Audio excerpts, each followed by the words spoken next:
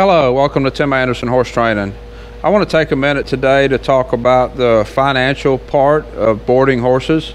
Maybe you're thinking about boarding some horses, or maybe you already board horses someplace and you don't really understand why it costs as much as it does. So I want to take a minute. We'll talk about the financial part of it, and maybe that'll help answer some questions that you might have. The facility here, I have a 10-stall barn, and we're on 30 acres total, and there's 15 horses that are boarded here. Usually what I do, some of the horses are in and some of the horses are out. We never have all 15 in or all 15 out at the same time. They get rotated in and out, so they'll all get 12 hours in and then 12 hours out. That's kind of my general routine. So we'll talk about the financial part of that. So for grain, I got my cheat sheet here. For grain, I spend $300 a week on grain for the horses. That works out to a total of $15,600 per year to grain those 15 horses.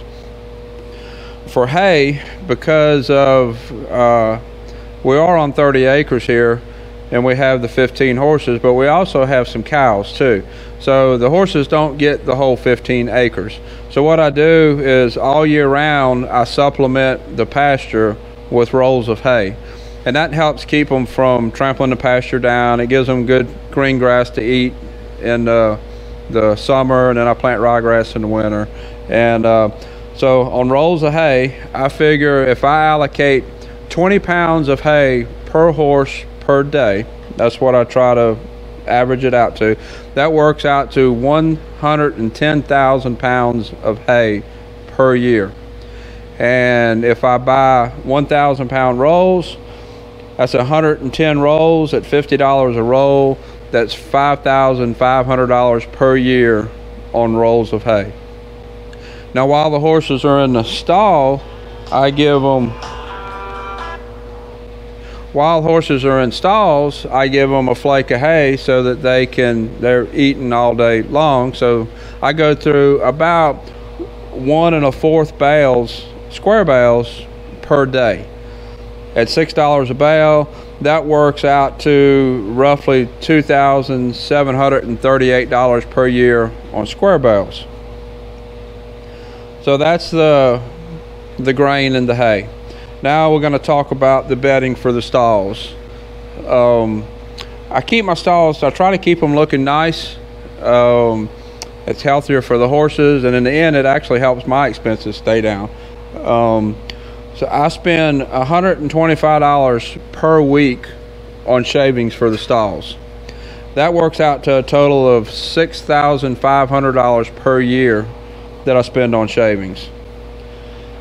So that's the expenses as far as the daily care of the horses, the feed, but we also have other things. I have to, in the pasture, in order to maintain my grass, there's going to be fertilizer, there's lime, there's grass seed. I put out rye in the winter time. So I allocate $2,000 per year for pasture work. And that's seed, fertilizer, hay, that kind of thing.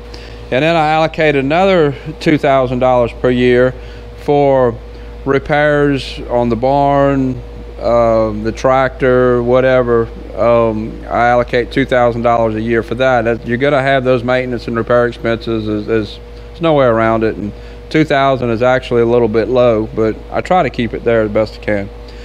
And then other things that you can't avoid. One is property tax. I allocate $1,500 a year for property tax, and then also $2,500 per year for insurance. That's property insurance, liability insurance. If you're going to board horses, you better have liability insurance. So those expenses, that adds up to a total of $38,338 per year. So this is getting to be a lot of money pretty quick. So somebody has to come in and do the work, feeding the horses, cleaning the stalls, that kind of thing. Whether I do it or I pay somebody to do it, I have to account for that time. My time is worth something. I could be off somewhere else doing another job and actually making money, or paying somebody. So you have to account for that time. And for here, we spend about 3 hours per day doing feeding and barn chores, feeding the horses, cleaning the stalls, sweeping the barn, that kind of thing. It works out to about 3 hours per day, putting hay out in the pasture when we have to put hay out. And just figuring, if I say that's worth $10 an hour, I could get somebody cheaper. But if I have somebody in here that's bringing horses in, I want them to know a little bit about horses. I want them to notice, hey, there's a problem, and let me know. So I allocate $10 an hour. It's some parts of the country that might be cheap, but here that's not too bad. And that works out to $11,000 per year to have somebody do those chores. So now we're up to $48,338 per year. That is to feed the horses, clean the stalls, maintain the facility, and somebody to do the work. So that works out to, if I divide that between the 15 horses for 12 months, that works out to $268 and change per month that each horse costs to do that. Well, the other thing we have to take into account is the cost of the barn, the cost of the facility, the pasture, the land. You might already have a 10-stall barn sitting on your acreage, but chances are probably not. You might have a smaller acreage and a smaller barn, but either way, you have to account for the cost of that. So when I figure the cost of the barn and the land, and I amortize that out over, say, 30 years, if it was like a mortgage, that works out to about $100 per horse per month. So $1,500 a month, that's $100 per horse.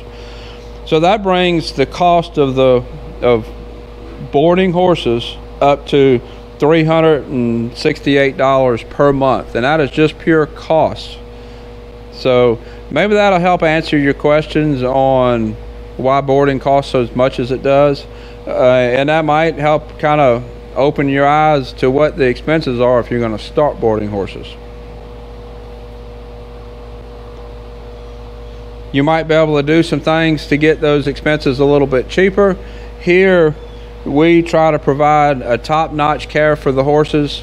Most all these horses here are show horses or show horse prospects, so we try to provide a high level of care. If it's just whatever your client demands, they might not demand quite that high of level of care. You might be able to get by with cheaper feed, less hay, less facilities, that kind of thing. You might be able to get your price down some, but you're not going to be able to get it down a whole bunch. So that kind of sums up what it costs to board horses. I hope you found this informative. Please click the subscribe button, subscribe to the channel. I have quite a few training videos out and some videos about building the facility. We still have a lot we want to do. Please click the thumbs up button. Let other people know that you found this this video informative. And if you have any questions or comments, please put them in the comments line below.